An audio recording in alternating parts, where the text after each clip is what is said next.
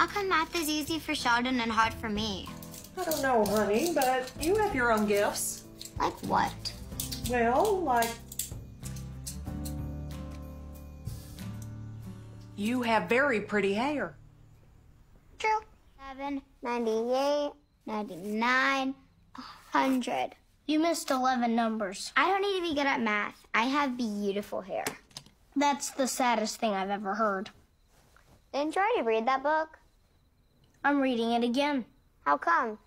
I clearly missed something. I couldn't find one person who wanted to be my friend. Did you look at the card inside? Why? That's just other people who checked out the book. It's a list of losers like you who can't find a friend. So? So they're desperate and you have their names.